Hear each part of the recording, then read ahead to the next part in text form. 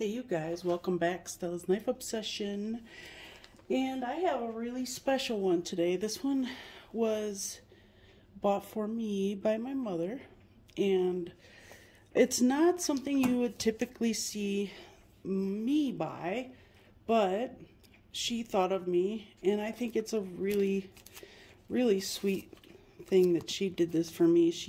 This is 100% handmade, and although it may not be up my alley typically, I think I've seen pictures and it's a beautiful, beautiful knife. So I'm going to use the one that I just finished last night or the night before last night actually, to open it up.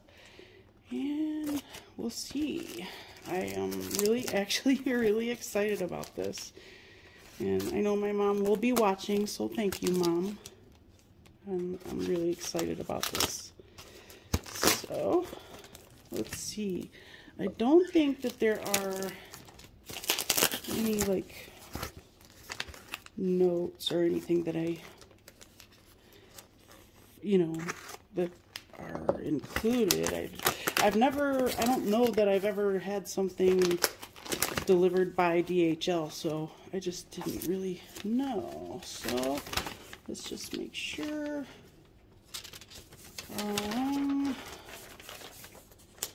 Okay, it's just an invoice. Interesting. Okay, cool. So there's that. Maybe I'll save that to use to test the edge. The gentleman that made this knife sent me a video of him testing the edge off. Testing the edge out. So, wow. Holy crap. Wow, this is cool. Okay, let's get this up here. Wow. Oh man, wow. The thing that I find hilarious is I'm so impressed with the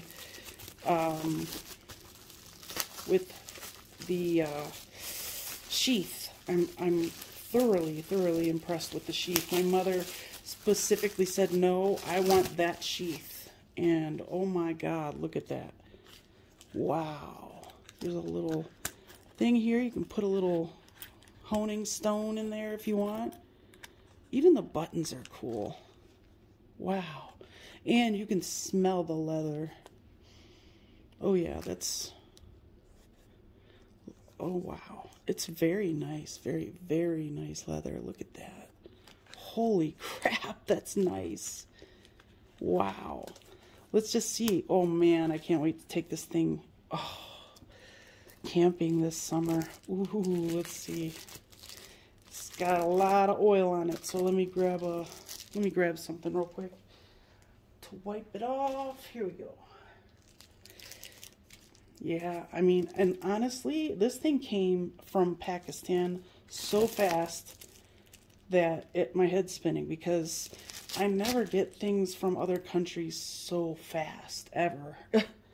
Wow, okay. So that's really oily. So let's just wipe her off real quick. Ooh, wow. This is beautiful. So just so you see, it's got this. Oh my goodness, that's beautiful. Very thick. And, ooh, smells strong. Wow, look at that. I know it's Damascus, obviously, but Damascus steel, but I'm not sure what they use as their core.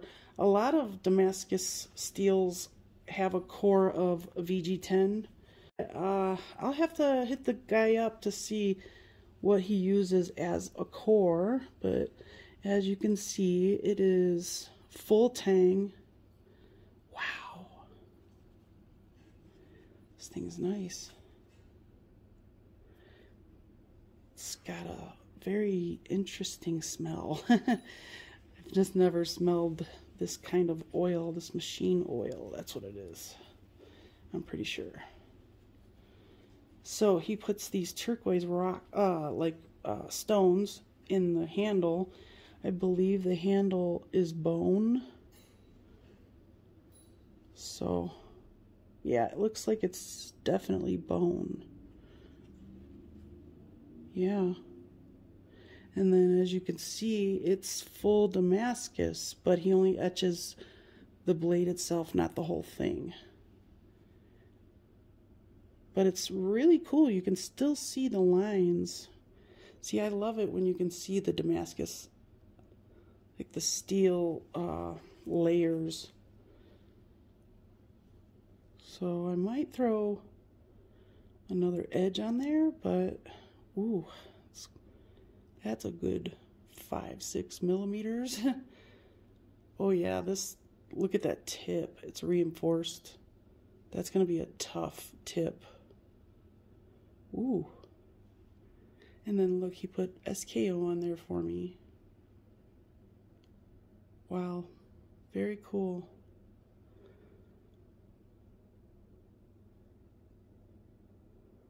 Yeah, wow. It feels so cool. Let's cut a piece of paper with it.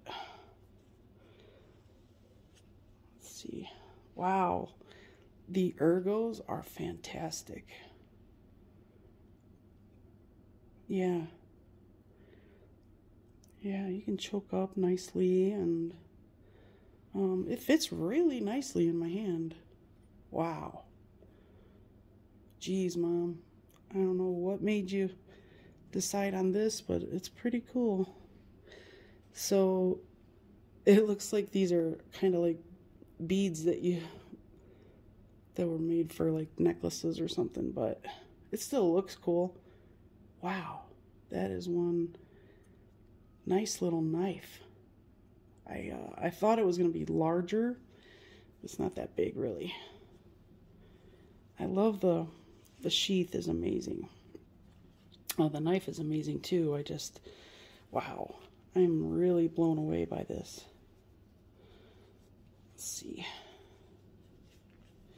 So the gentleman that I dealt with, I will put a link to his Instagram in the description of this video. Let's see how well this cuts. Let's check out the edge. Yeah. Let's start down here. It's a little weird down there, but well, yeah, I'm gonna put a nice edge on this thing, and of course before we take it out for camping.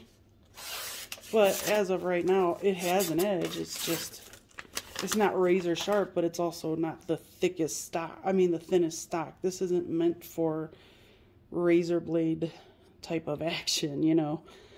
Wow, I really love the blade. God, it's absolutely beautiful. I love the fact that he strengthened the tip by putting a little swedge up here. Just the tiniest of swedges.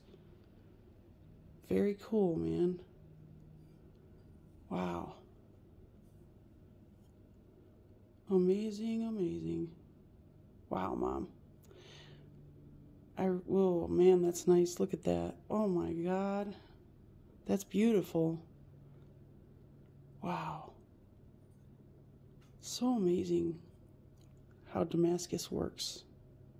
And how you can make different, you know, like there's like feathering, and there's just different shapes and things you can do with the layers, you know. It's just amazing. It makes you wonder how they started off. Like, how do they combine all that steel in layers to make a specific